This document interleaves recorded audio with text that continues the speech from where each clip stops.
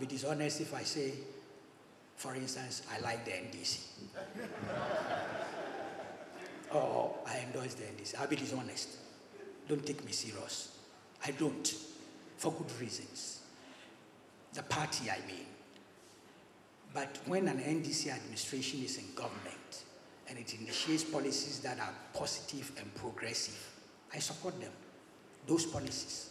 And I've done that many times. And a lot of my friends in the MPP get angry with me and they attack me.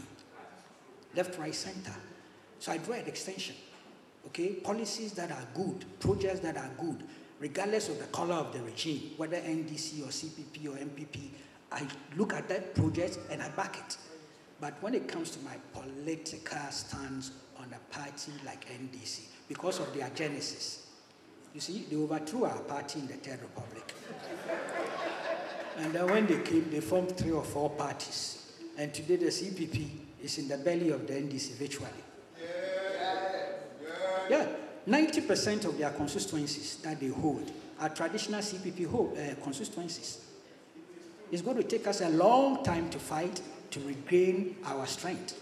So I have a problem with NDC. And then the coup d'etat that brought the PNDC into being was a matter of conviction, a matter of principle. I went to jail for that, for opposing them. I was in jail for 2 years, just because of the opposition to the coup. So, yes, I'm biased when it comes to some of those issues. My own very good friend, former President Rawlings, also have a little difficulty. I like him personally. He's a fantastic personality, socially. But his politics I detest.